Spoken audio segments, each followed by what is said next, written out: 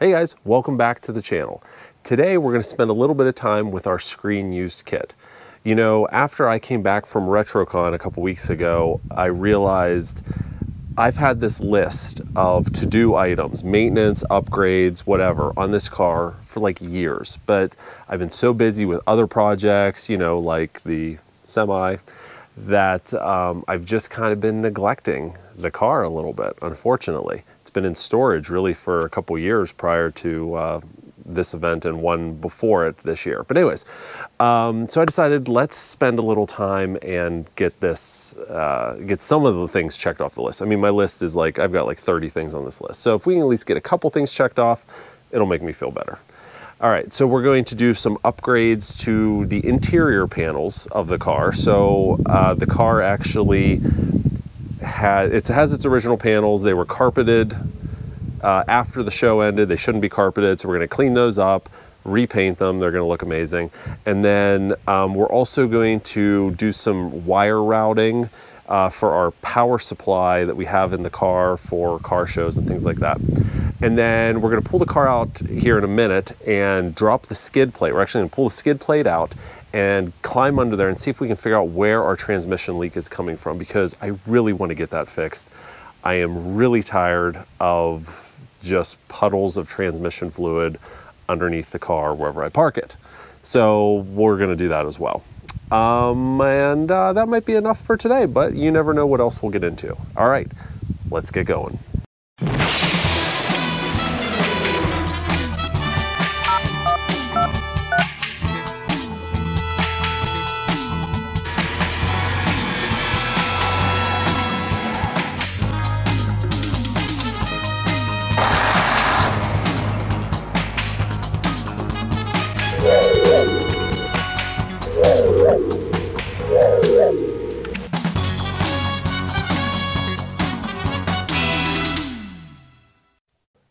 Hey guys, so we're doing some work on our original kit, kind of like we talked about in our last video. We have a long list of things that we want to address with the car, but we decided to start with redoing the interior panels. So for those of you who who didn't see the last video, the interior panels on the car were like spray bombed back in the Knight Rider days. A couple of them were true tan panels, some were black, some were light gray, and the crew, they didn't care. They would just literally spray bomb the interior with tan paint. Well, when we got the car, what, 14 years ago? 14 years ago, wow. When we got the car 14 years ago, the panels, they were all chipped and they were in terrible shape, so we repainted them at the time. But we repainted them in a slightly incorrect shade of tan, and it was a little too shiny. And we carpeted the panels because the panels that were in here had this really dark brown carpeting on them. So we thought, well, there was carpeting on them, you know, so we're going to put carpeting back on. Well, in the last 14 years, we've uncovered evidence that no, the panels were not carpeted on the show. They were carpeted after the show by the studio when it went on display. So in an effort to continue to work to put this car back to, it's always going to be a hybrid between how it looked when it was on the show and how it looked when it was on display at the studio in the theme park. But we decided to clean up the panels. The carpeting we had put on so many years ago had started to wrinkle and was peeling up. It just wasn't looking good. So we took this opportunity. We pulled the carpeting off. We're redoing the panels, and we got a couple of the panels done. But before I put them back in, I want to show you the car behind the panel. There's a couple little interesting tidbits you might find that I wanted to show you before we kind of cover all this back up again. All right, let me show you. All right, so this is the panel that we've been working on. That one back there we cleaned up already and I showed you in the last video. So what can you see here, right? So there's a couple things. Let me turn a light on, maybe that'll help. Yeah. So first of all, obviously, you notice it was red. We've talked about this. The car was actually red from the factory. But what's interesting to note is, and you can kind of see it here. Do you see how this is getting darker as we go up, right? It's red, real red down here. And, you know, especially in here. But you see all of this, you see how it has an overspray to it? This is black overspray because I think what happened is whenever they initially painted the car black for the show back in 1984, they probably gutted it and sprayed it, you know, sprayed the car black and didn't worry about masking anything off in here. And that's what you see here. This is all black overspray from the very first Knight Rider paint job it got. And if the headliner wasn't in here, you'd actually see the roof part is almost completely black. So that's, you know, that's kind of neat to see. But because the panels, you know, they would have been this color red, and you know, most of them are now this darker, you know, this overspray here, and that's why. That's history. That's part of the original black paint job right there. All right, so this is the trunk pull cable with the handle removed right here. So it's just, you know, it's held in place right here. It's screwed into the body, and then you just have this cable. This was, we found this in the car. It was hidden behind the panel, and the panel did have a cutout in it, which we'll show you here in a minute. But because of that ugly, that brown carpet, the ugly brown carpet they covered it with, they didn't cut the hole in. So we didn't know the original panel and the original hole was there until we removed the carpet. But this was behind it, so we simply reinstalled it. Okay, and then the other thing I wanted to show you, oh, if I can get up, is just a minor thing, but still interesting nonetheless. So this piece right here, this is the mount for this roll shade, Trans Am roll shade, right? So there's a mount there and there's one on the other side. What's interesting to note, and honestly, I never noticed this the first go around whenever I did the initial preservation effort on the car, but this car did not come with the mounts for the roll shade from the factory. These were added in. Normally these are tack welded into the car. Let me get you some light there. But you can see these ones are screwed in, right? So what they did was they simply took these probably out of one of the train wreck cars and screwed them in place so this car could have a roll shade. So originally from the factory did not have a roll shade. And this bundle of wiring you see here, zip tied, this colorful bundle right there, that's all left over from its tour car days. It's part of the wiring to control the dash, the windows, the headlights. It's all deactivated now. It doesn't work because when we put the car back together, we reinstated the original window switches, the original headlight switch, and all that stuff because they really cannibalized the factory wiring in order to make all this stuff work remotely when it was on display at the studio. So we reverted all that back because it's not going to be a static display anymore. But we left all the wiring in there just for historical purposes. All right, so now that you've seen all of that, let me show you what we've done with the panels so far. All right, so we were just talking about the carpeted panels and how I removed them. So I was working on the panel that actually has the cutout for the trunk pull release. And just to give you an idea, this is what the panel looked like when I first removed it from the car a few days ago in order to start prepping it. So you can see that it has, you know, it has my slightly too shiny, slightly too brown paint job on it with the carpet on it, all right? So then this photo is after I pulled the carpet off, and you can see all of the residue under there. Quite a job to clean that up. But I used Goo Gone, I used scrapers, a whole bunch of stuff, and we were able to get it all cleaned up. So let me debut to you the refinished panel here, right? So there we go. So it's all cleaned up. It's been resprayed now in the correct, 100% correct tan color, which is really neat. And one thing that I wanted to point out is the trunk pull hole. Look how rough it is, right? They didn't care. No one was going to be able to see this close. So they literally just got in here with a Dremel or a saw and just rough cut this thing out. There's burrs everywhere. I mean, it's rough, but of course, you know, we're going to leave it that way. That's history, right? So we're going to be able to have the trunk pull cable there, the original panel, the original hole, everything. And just to give you an idea, this panel you can see here was actually black. This is one of the charcoal panels from the factory. So not a true tan panel, original from the show. We also went ahead, and we're basically doing this one side of the car at a time. So this is all the passenger side stuff. So we redid this panel in the correct color, and again, you can see this one was originally charcoal as well. And then we did the roof panel between the T-tops and the trunk here. And this panel looks to be maybe the sandstone, which is very interesting because this car came with sandstone interior. So this very well could be the factory panel for this car. I don't know. But one other thing I wanted to point out, take a look right here. See all this black overspray in here and on this lip? Again, that's original. This wasn't us. This was original black overspray from one of the many paint jobs the car had.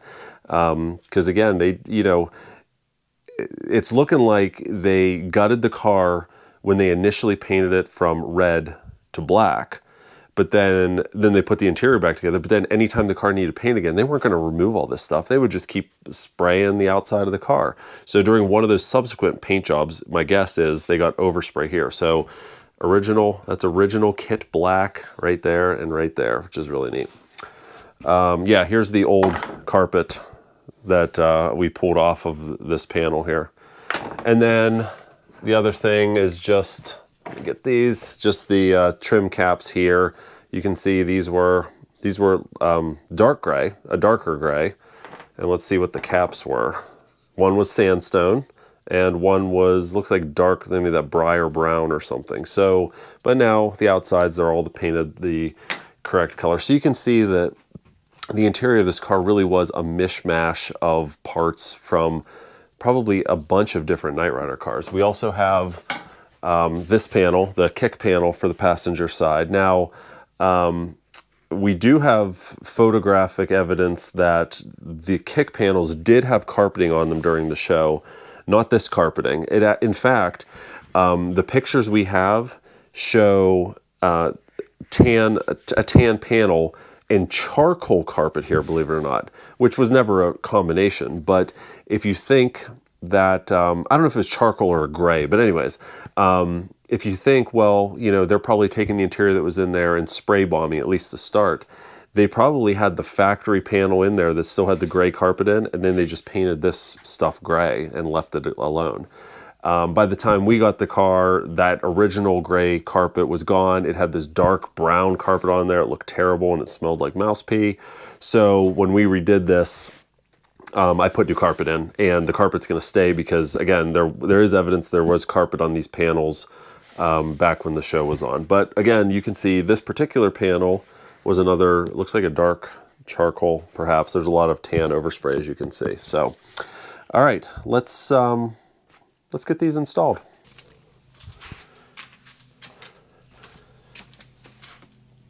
All right, so let's start with, we're gonna have to do these two panels, I think, in concert here, right? So we'll start with this panel. Let's see if we can get this in.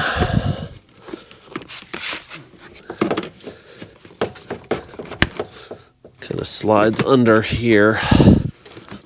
There we go. Panels. There we go. Let's try that again.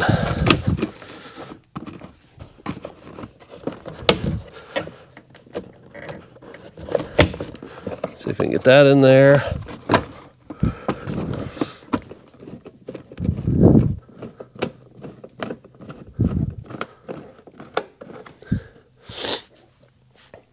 So you probably noticed there's no speaker in there. By the time we got the car, there was no speakers, no speaker wiring, nothing. And, we're not, planning to put any audio system in the car, so it will stay that way. All right, let's get the pull handle put back on here.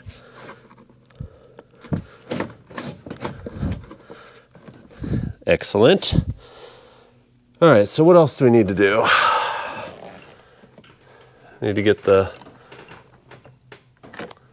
speaker cover back on. So let's do that. And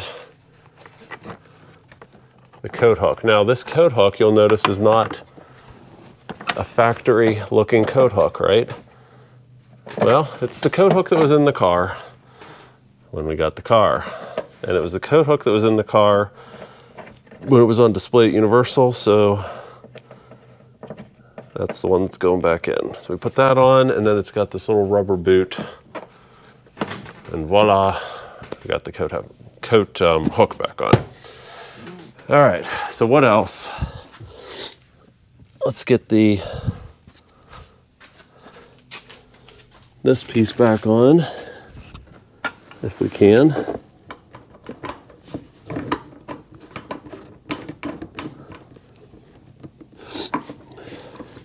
So it's interesting, this car, again, has been crashed and bashed so much that this hook here that's supposed to hook on, you know, the rear seat when it folds up, this is the rod that the latch engages to kind of hold the back seat up. The car was bashed and crashed, so it actually doesn't even line up with this hook anymore. So don't know why I'm putting it on, but all right. And then let's get the receiver for the roll shade, put back in, and screwdriver.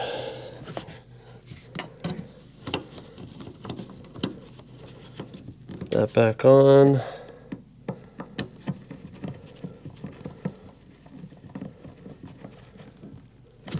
All right, let's get our plastic screws back in. 1 and 2. Grab our screwdriver here.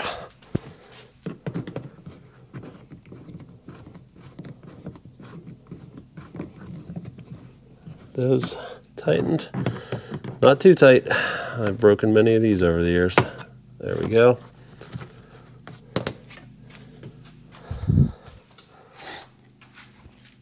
All right. Let's see how that looks. Much better, much cleaner, and much more series accurate. That's the way that is supposed to be.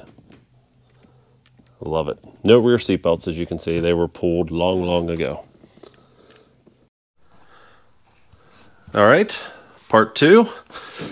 We got the driver's side panels out, so we'll show you what that looks like. Again, this is the first time these panels have been out since 2012. But you can see here that's original black overspray right there when they were painting the car. And as you guys probably know from watching the channel, and obviously it was red. But yeah, we got all this pulled out. Once again, you got the black up here, the overspray from whenever they were painting the car originally, but you can see it's still red down here. So let me show you. So these are the next parts to be refurbished. All right. So again, I repainted these back in 2012. Slightly wrong color, wrong sheen. Carpet, we've later learned actually should not even be on here at all. We're going to strip that off. But this panel, as you can see, was originally gray, like a charcoal. The other ones were dark, like a dark charcoal. This is a lighter one. And something interesting, whenever they carpeted it for use at the studio, they just carpeted over the door, as you can see there. So when we get this all cleaned up and removed, we're actually going to have the functionality of that door there again. We can put stuff in there. This panel is cracked, as you can see, but we're going to repair that so it's not cracked. And then we've got the kick panel, which is a factory tan piece, and this one, which is also factory tan. So you can see all these panels, like I said, came from multiple different cars. All right, so I'm going to go ahead and pull this carpet off just so you can kind of see what we're working with under here and what needs cleaned up. Oh, isn't that lovely?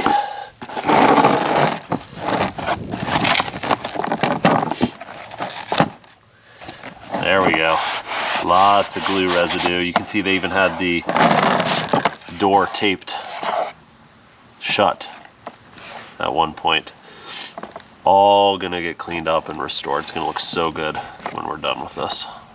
All right, guys, so I wanted to share with you the final result. As you can see, the panels have all been redone in the correct tan color. Let's walk around here, kind of give you a better look. So if you remember, these were all covered in carpet, and they shouldn't have been covered in carpet. Universal Studios put carpet on them after the show ended, and it was this ugly brown carpet. When we got the car, we refinished them and put new carpet on. Carpet was bubbling after 12 years, and it shouldn't have had carpet to begin with. So I got the panels all cleaned, all scrubbed, and then re-dyed, and they look not brand new, because there are scuffs and other things, imperfections, gouges in the plastic, but that's from its use, right? We didn't want to cover that up, but we did get it all repainted. You can see this panel was originally gray. We left the underside exactly as it was, but still have to put a lock in there. But looks so much better, so much cleaner. And then the other thing we did, so the car has a power supply, as we talked about, so we can plug it into an outlet and let the scanner and the dash run all day with no concern. But the cord was up in the front. We always had to run wires back, run an extension cord. It was not the nicest situation because we didn't want people tripping over. We had to tape the wire down. So when I had these panels out, I actually ran a power cable all the way back here down right to here.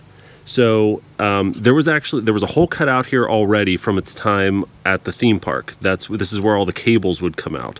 So I decided to use that hole and put this door in. So take a look at this. This is really cool. So there's this locking pin. You pull it out and you open this, and then voila, there's our power that we can plug the car in. And when we're done, we can just tuck it up like this, put our pin in.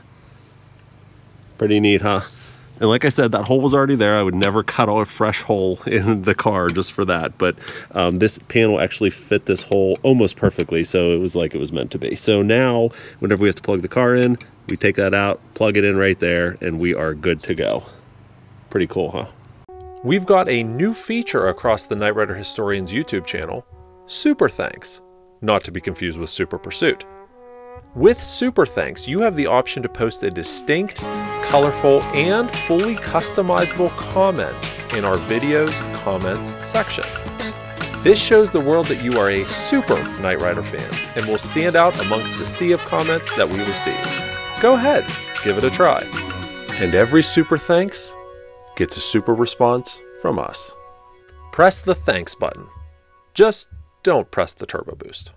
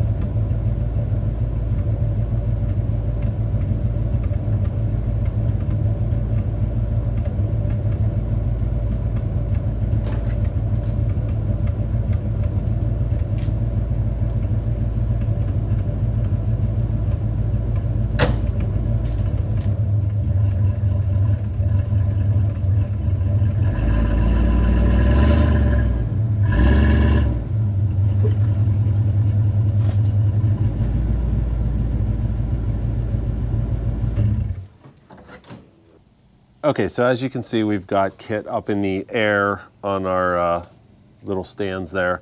And let's bring you underneath here so you can see kind of what we're going to be doing. All right, so this is the skid plate, obviously, and you can see it covers the engine and the transmission.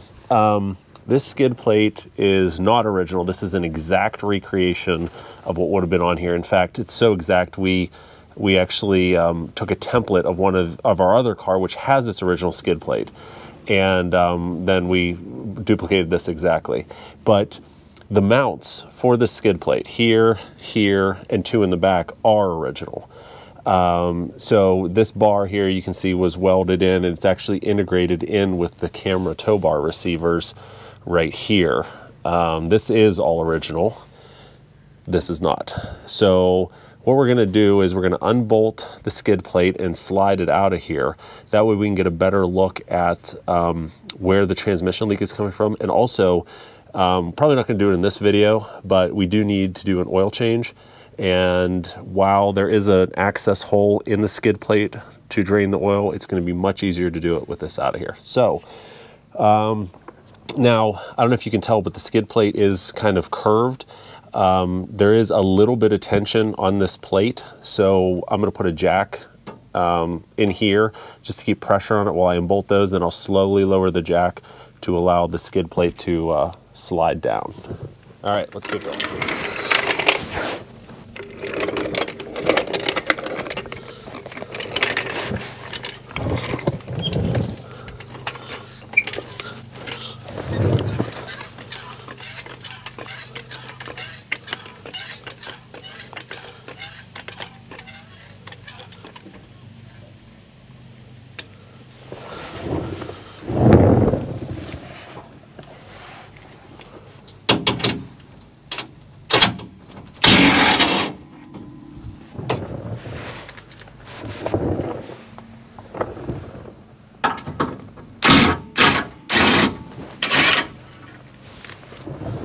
So we got those bolts out. Now, if I lower this, I expect to see this plate to come down at least a little bit. We'll go slow.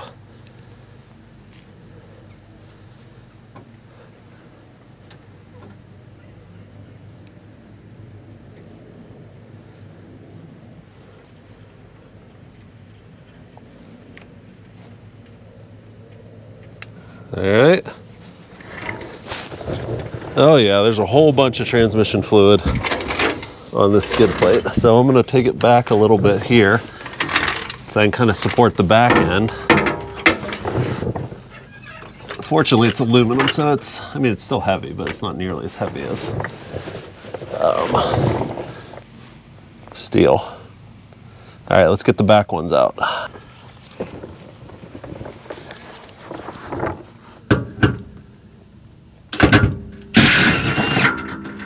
One, that right there, and the other one, right there. All right, skid plate should come right out.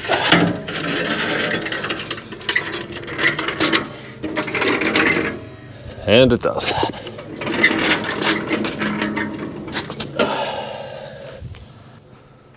There you go. There's the skid plate. So you can see here just all of the dirt, the transmission fluid.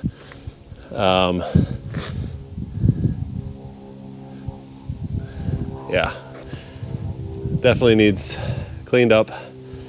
And now we need to get under there and look at how bad the leak really is. All right, let's head underneath together.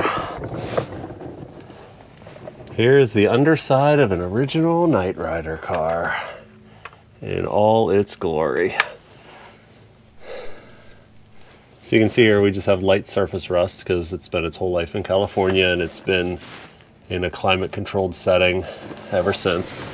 See these yellow dots on some of these pieces? Anything that I had to replace on this car that was not original, I put a yellow dot on just so we'd always know. So obviously these bushings, the original ones, were completely dry rotted, either missing or just, you know, toast. So I had to replace all those. Those are the original, well, original to the show, orange Coney shocks You see them all the time in the show. Oil pan is a replacement pan. The original one that was in here had a giant gash in it, so I had to replace that. All right. Let's see here. Does everything else look... I actually haven't been under here to look at anything in, well, 10 years. So you can see all around the transmission how wet it is. These transmission lines right here. So there's an interesting story about them. Well, kind of interesting. So when we got the car, the transmission lines were cut because the transmission was actually out of the car. That is the original one to the show. We were able to get it, but the transmission had been pulled and the lines had been cut. So whenever I was putting this back together, I didn't have any original GM transmission lines. So I ended up, I did have some other generic purpose lines, and I put them in, and they ended up being slightly too long. I didn't have the tools to flare and to shorten them. So I put them in here and I bent them, and they're not the prettiest, but it was only meant to be temporary. Well, here we are over a decade later and I never changed them. So one of the things we're going to be doing is taking these out and putting original GM lines in here. So that cleans that up a little bit. But yeah, I got to change the oil. Yeah, I think we got to pull that cover off and see if that's where our leak is, or if it's the pan gasket. Yeah, we're gonna dig in and see what we can figure out here. All right, so it's a little tight under here, as you can imagine, but I did get the flywheel cover off here so I could really see what's happening. And there was some, let's see if I can reach it. So there is a little bit of junk in the flywheel cover, not a ton, but a little bit.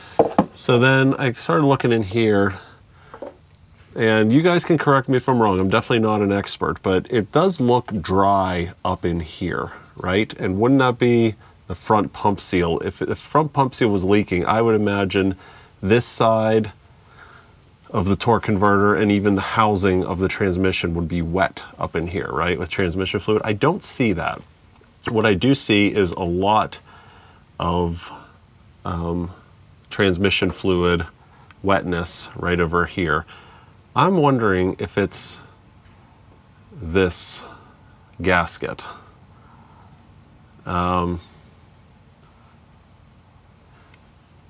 What do you guys think? Do you think it's this gasket?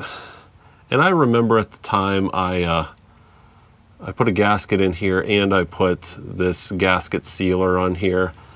But in retrospect, coming at it 10 years later, I'm wondering if I should not have put the gasket sealer on there, and I'm wondering if that's the problem. What do you guys think? Can you guys let me know? This is a turbo 350 transmission, all right? This is the original pan. We want to keep the original pan. It actually doesn't look warped at all around here. So what do you guys think? Based on what you see here, how it's dry in here, and I don't know if I can show you.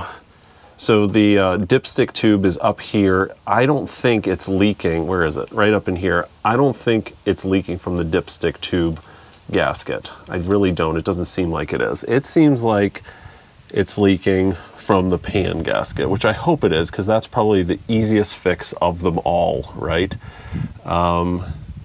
And it doesn't leak right away. It leaks after the transmission's been sitting a while, which I would think after the transmission's been sitting a while, the fluid fills back up in the pan, right? And it would potentially spill out from where this gasket is. So can you guys let me know, you experts in just transmissions in general, do you think this is the pan gasket causing all this leakage? If so, do you think I should just put a gasket in here, and should it be rubber or cork or synthetic or what? Should I put any of the sealer in, or should I not do a gasket and just do sealer? I don't know. Let me know what you guys think, because I'd love to get this cleaned up, dried up, so we don't have any more transmission leaks. That would be amazing, absolutely amazing. While we're under here, what else can I show you? So these are the custom-made rear skid plate mounts. These were Universal Studios. They made those. There's one there, one right back here. If we look here, you see all these pulls in the metal here. This is where the studio, whenever it was up on a car carrier, they would hook the chains in here. And you can see over time, from hooking it up so many times, they started pulling on the metal right there, and to a lesser extent, right here.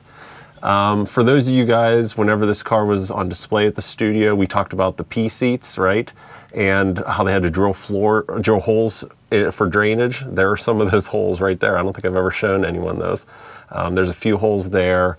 There's more on, let's see, there's some right here too, and there's some up in here.